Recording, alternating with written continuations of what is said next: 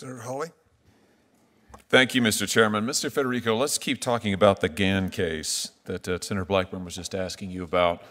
This is a case where the sentencing guidelines recommended up to 240 months in prison. The guidelines range was 210 to 240. Do you remember what range you or what number you asked for from the court as his attorney? I'm sorry, Senator, I don't recall the exact sentence. It's 105, so less than half of the lowest end of the guidelines range. Now, the government in this case said that it was being very lenient. I've just read their sentencing memorandum and yours. I have them all right here. The government said it was being very lenient. Do you remember what they recommended to the court? I'm sorry, Senator, I do not. 189 months. 189. You pushed for 105. Why is that? Well, Senator, I'll note first, I've prosecuted those cases in equal number to the number I've defended. And so I have worked with victims, and I understand. So what would you say to the victims in this case who, let's just review, Mr. Gann, I'm not going to read the specifics, it's too revolting. But let me just, this is from the pre-sentence report. This particular defendant, this is sanitized, but it's still unpleasant. The defendant used multiple mediums to access, obtain, and distribute depictions of child rape, bondage, and sexual exploitation. He used dating websites to meet people offering children for sex. He used email to send depictions of child sexual exploitation to his cohorts. Why 100 months? I mean, listen, you could have recommended any number of, I get that you want to defend your client, sure, but you could have chosen 175. You could have agreed with the government, 189, which they characterize already below guideline sentence and quite lenient. You advocated for 100. I mean, do you think that that's a sentence that does justice to his victims? You say you prosecuted these cases. Yeah, well, Senator, yes, you noted the difference between when I'm court appointed to represent them and zealously their interests compared to when I prosecute them. But ultimately, the decision as to the appropriate sentence in that case, like all others, lied with the district judge, Judge Brooms. Right, but you made a choice to recommend and to advocate for a particular sentence, right? I mean, I'm looking at your memorandum right here. You did author it, I think, right? Well, Senator, also when formulating a sentencing recommendation, the client's objectives also weigh heavily upon what we would ask the court to do when it determines. Well, I'm sure the client would like to have 0 time in prison. So if you were going to just regurgitate what your client wanted, I'm sure he didn't want to be in prison at all. So some of the arguments that you made, you said that he had a work history that demonstrated that he was employable. Why should that result in a sentence of 100 months below the lowest guideline recommendation? I mean, how does that help his victims? I'm trying to understand here why you advocated this sentence for this individual.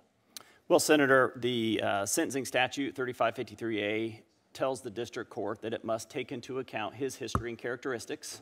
And so it is my job as his court-appointed advocate to present to the court information for it to take into consideration, things like employment. So you're totally comfortable with this. You don't have any regrets about this at all?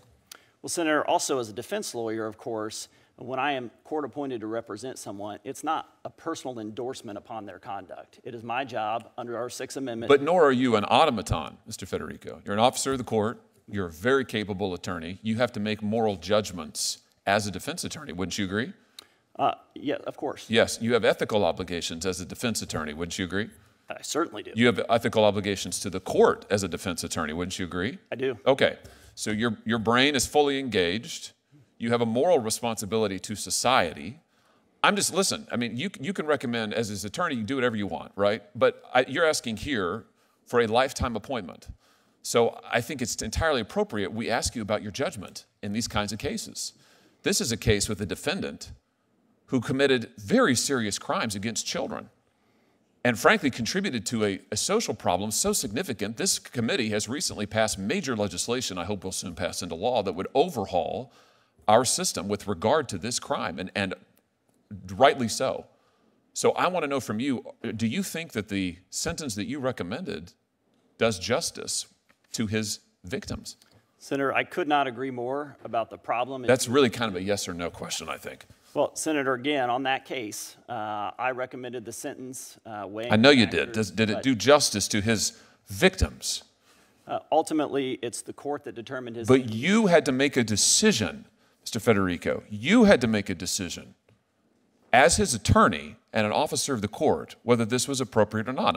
I'm asking about your judgment here. So are you comfortable with it now in retrospect? Are you comfortable with that? Do you think that that sentence, 100 months, over 100 months less than what the lowest end of the guidelines was, 89 months less than what the government characterized as a very lenient sentence. The court ultimately gave him 165 months, years more than you wanted. Do you think that did justice to his victims? Senator, again, it wasn't my decision as to his ultimate sentence. It was my decision. I don't understand why you won't answer this question. I mean, isn't the answer yes if you're comfortable with it as his attorney?